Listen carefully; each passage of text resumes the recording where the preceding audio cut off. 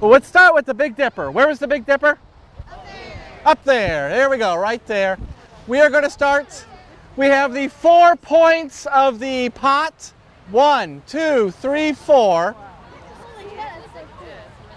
We then have the handle. Here's the handle. And there's our Big Dipper. Take the last 2 stars.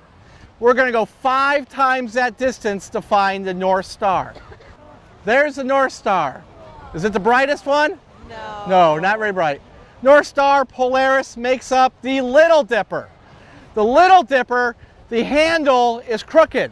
So it comes up, and there's the pot. It always looks like one dipper is pouring into the other one. All the stars will appear to circle Polaris. So through the course of the night, these stars are going to go this way, around Polaris. Go back to the Big Dipper. Notice that the Big Dipper becomes a great sight. If you can find that, you can find a lot of other constellations. I'm going to take the handle of the Big Dipper, and I'm going to follow a real simple saying, follow the arc to Arcturus. The Arcturus is the bright star right there. Arcturus is part of a constellation called Boötes. Boötes is the herdsman. And Boötes, let's see here, he comes up like this. Next to the Little Dipper, we can jump over to the giant W in the sky, Queen Cassiopeia.